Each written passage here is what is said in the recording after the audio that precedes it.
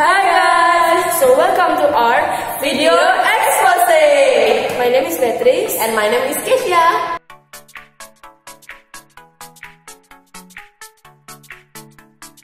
So in this video, we will explain you about multiple intelligence national exam and we will give you 5 tips to learn for national exam.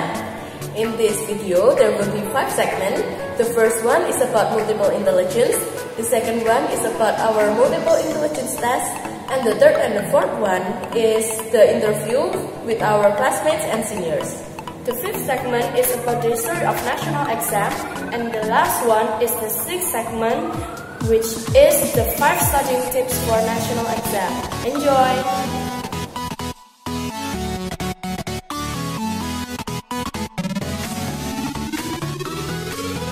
Multiple intelligences is intelligence that each people has differently and shows a person's talent or ability, their strength, and show ways for them to learn more effectively.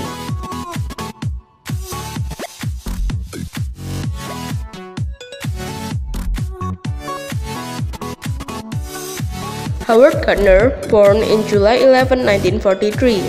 He is an American developmental psychologist and a professor in Harvard University. Gardner has written hundreds of research articles and 30 books that have been translated into more than 30 languages. He is best known for his theory of multiple intelligences, as outlined in his 1983 book Frames of Mind, The Theory of Multiple Intelligences. Naturalistic intelligence refers to the ability to identify and distinguish among different types of plants, animals, and weather formation found in the natural world.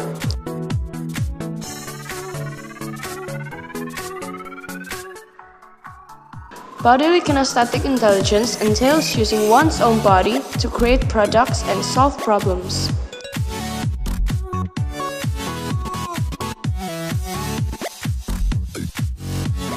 Interpersonal intelligence reflects an ability to recognize and understand people's moods, desires, motivations, and intentions.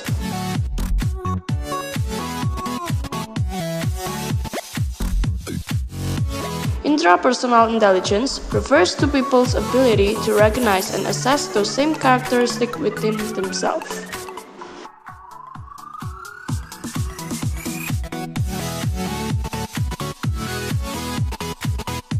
Verbal linguistic intelligence refers to an individual's ability to analyze information and produce work that involves oral and written language, such as speeches, books, and emails.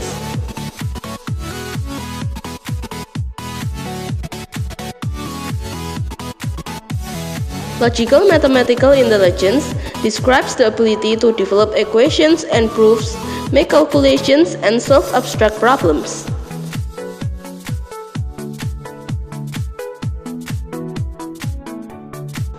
Visual spatial intelligence allows people to comprehend maps and other types of graphical information.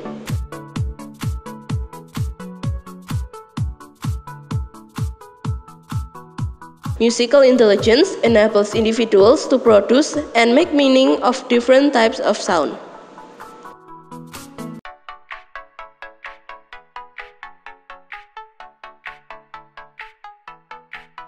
So this is the test result of my multiple intelligence test. My most dominant intelligence is musical intelligence. I think it's true because I like to listen to music very often and I know when someone is singing off key and I know the beats and tunes to every music. My least dominant intelligence is logical mathematical intelligence. It's true because I'm not good at a subject that is based on logical thinking and mathematical problems.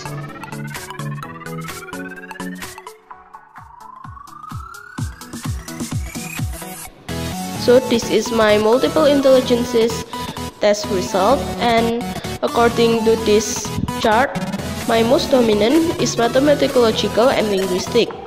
It's probably true because I do enjoy solving puzzles with logics and calculation, and I do prefer logic-based or calculation-based school subjects. I also think it's true because I do join a lot of competition and perform and present in front of a lot of people. And my least dominant intelligence is interpersonal intelligence, because I do prefer being alone and have a me time compared to being in the middle of a crowded place.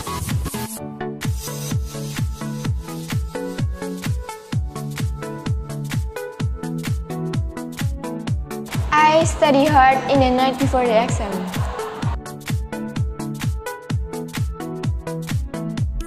In my room because it's quiet and peaceful so that I can be focused.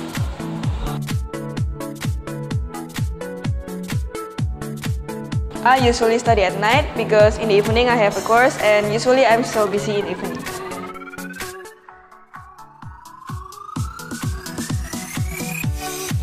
I prefer studying alone because it's more peaceful and it helps me to focus.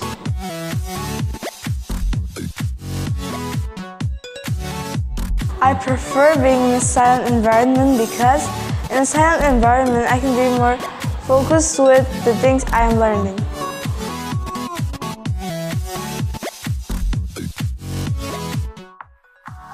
I prefer memory-based school subjects because it's easier for me to learn.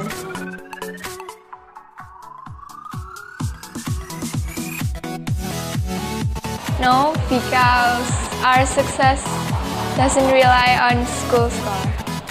Yes, it's important because by studying we can obtain new knowledge that we can use for our future. To me, studying is important because when we were studying, we can learn about things we don't understand.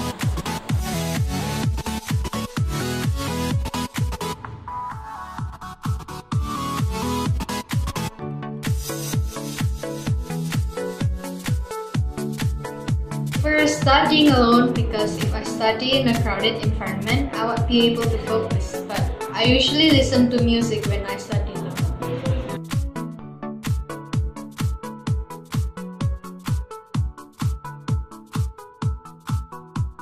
I prefer studying alone because if I study in group, I will be talking, chatting, or playing games with my friends instead.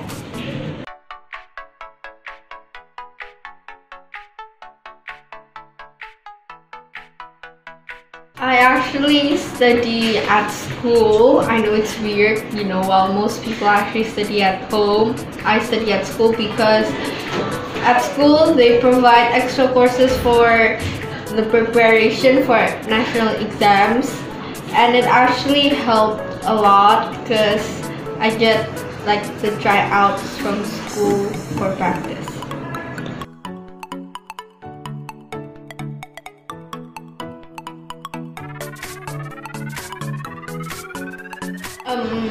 I actually started to prepare for the national exam since November because that way I can study in advance and I can be more prepared for the national exams.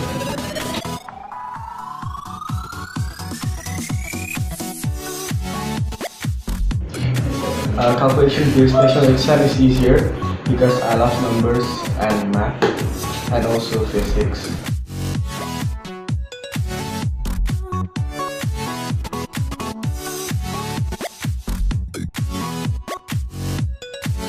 So I like to learn the night before the exam because it's really, it helps me a lot for memorizing.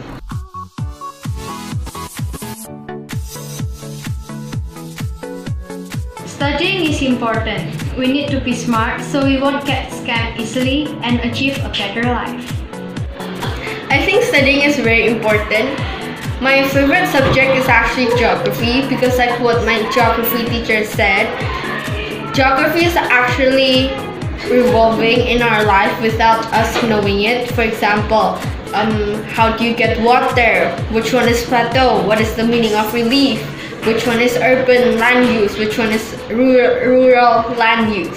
So I think studying is very important because without studying, you will not know which one is plateau, which one is hills, which one is mountains, what's the difference between hills and mountains.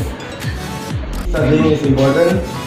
Besides for knowledge and for the brain, it also helps you for your mental, and it teaches you to be diligent and persistent.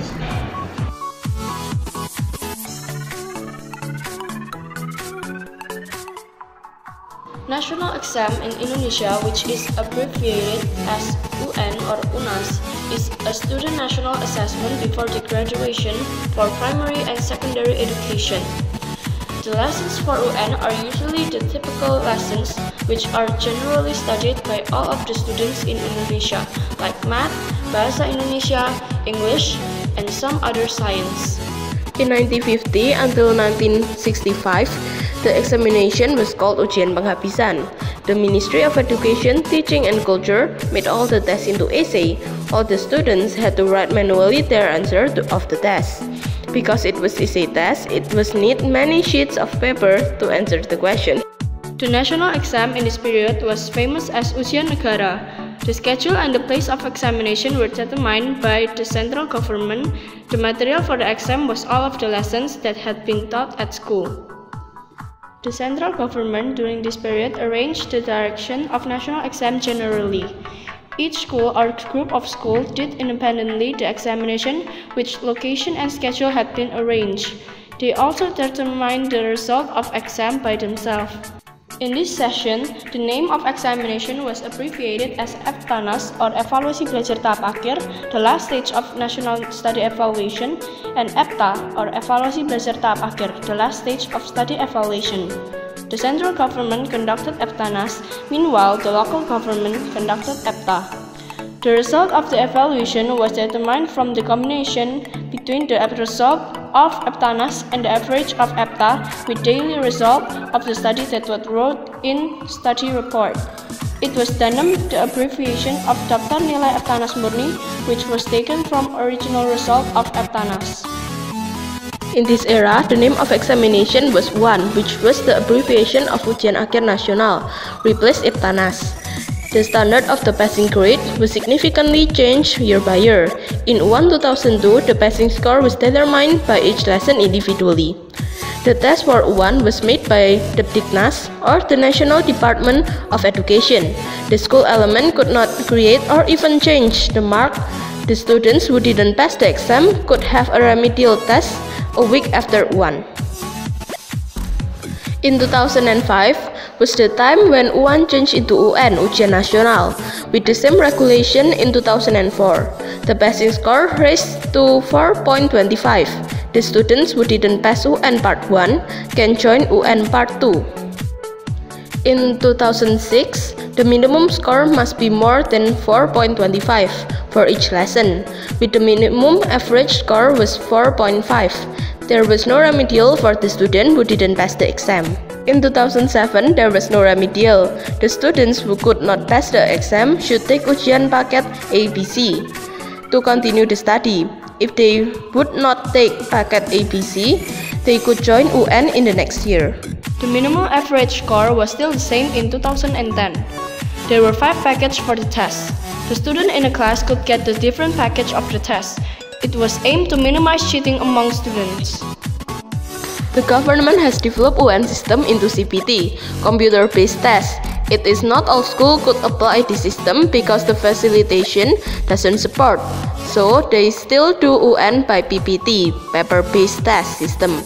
However, the government is on the way to improve the facilitation for the schools in Indonesia.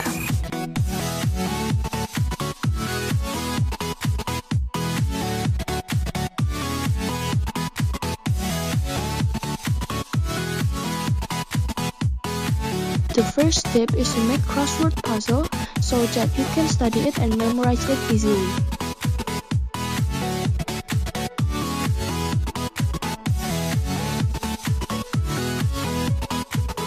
The second tip is make flashcards for each chapter to make it easier to study anywhere and anytime.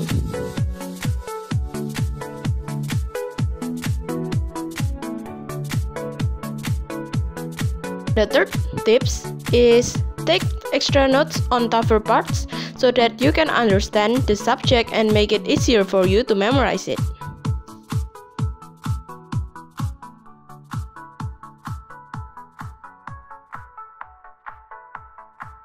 The fourth tip is to read the textbook loud and repeatedly so that you can memorize it better.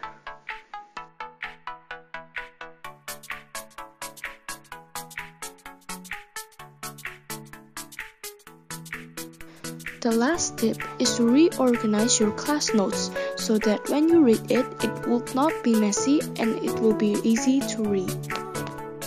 So that's all for our video expose. My name is Beatrice. My name is Kezia. Thank you for watching and God bless you!